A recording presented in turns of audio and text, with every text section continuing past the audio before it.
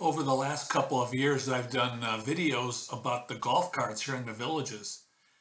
And there's all kinds of different kinds of golf carts, especially these street rod cars that you see right here. They're very expensive though, so you better have the coin to buy one of these things. This one here is 20 grand, which is what a lot of cars cost today. Anyways, I walked around the golf cart shop here in the villages. There's actually three of them, one down in Brownwood, one in just outside Spanish Springs, and of course one down in Sumter Landing. And it's nice to see what these carts go for, the brand new ones. You know, the average ones that the average Joe can buy. This one is really decked out for 18 grand.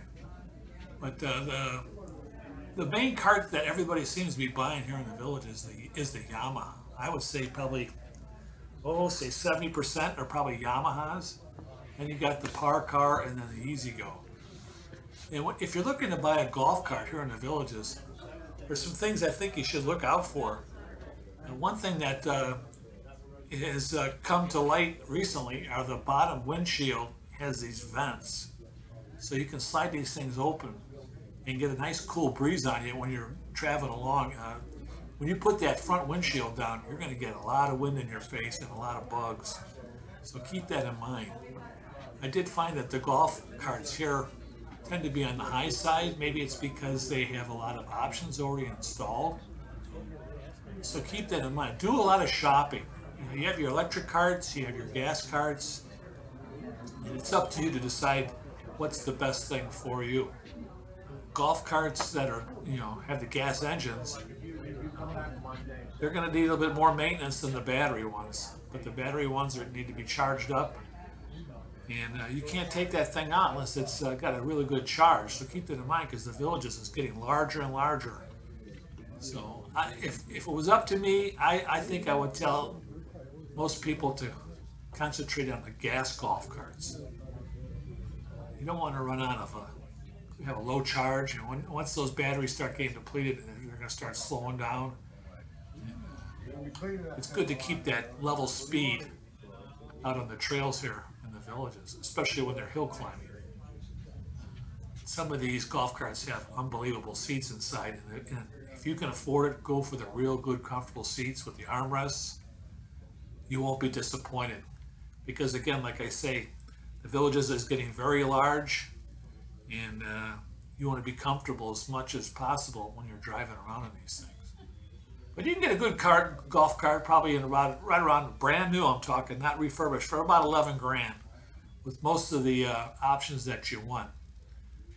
Some of them have the overhead bin above your head. That's really nice. That's something I would look out for if you can. If you can get a four-seater, try to get the ones that the seats fold down in the back, not the constant four-seaters, because they tend to stick out about, I'd say about another 12 inches in the back. And when you're parking these things in the squares, your tail end's going to be sticking out.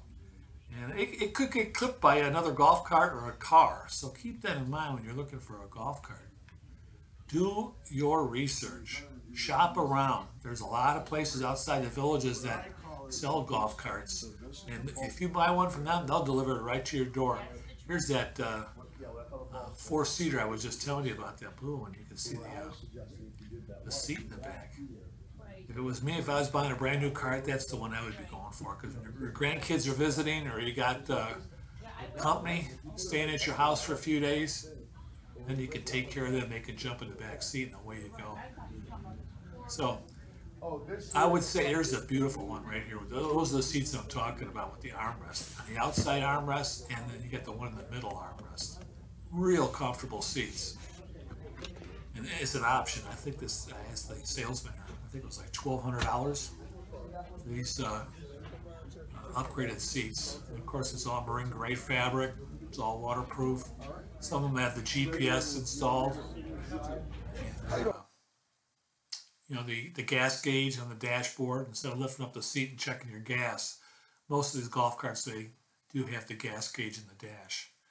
USB ports, that's an option I think you should look for. That's really nice to have. You can just plug in your smartphone and away you go. And look at this dog. This was parked outside the golf cart store.